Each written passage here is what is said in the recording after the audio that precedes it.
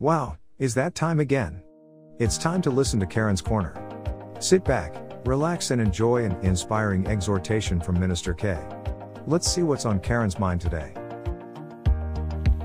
Hey, what's going on, y'all? This is Minister Karen, and I decided to drop in here on Karen's Corner on this evening just to give you an encouraging word.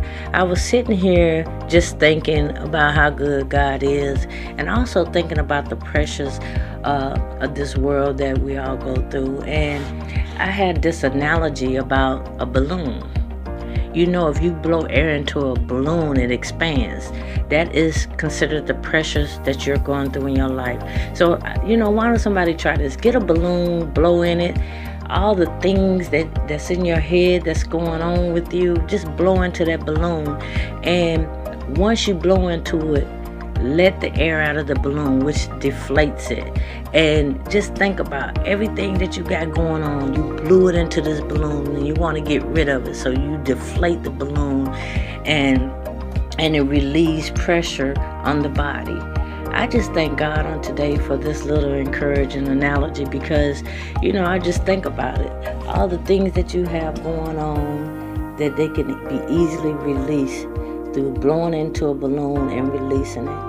And that's what God wants us to do. He wants us to find some sort of way to release the pressures that we go through in a daily time. And one of those things, good ways of releasing it is giving it to Him.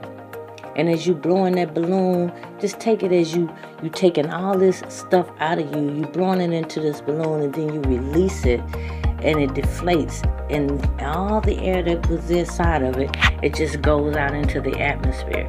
That's casting all your cares on Him. And I just thank God for that little analogy because it really made me happy.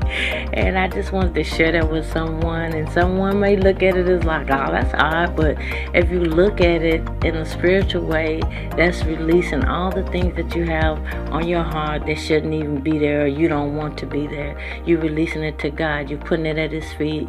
You're casting all your cares at His feet and leave them there. And watch how God move in your life. I thank you all for listening on today. And I always want you to be encouraged and be blessed. And remember, Jesus is on the main line. All you have to do is tell Him what you want. Amen. Have a great day.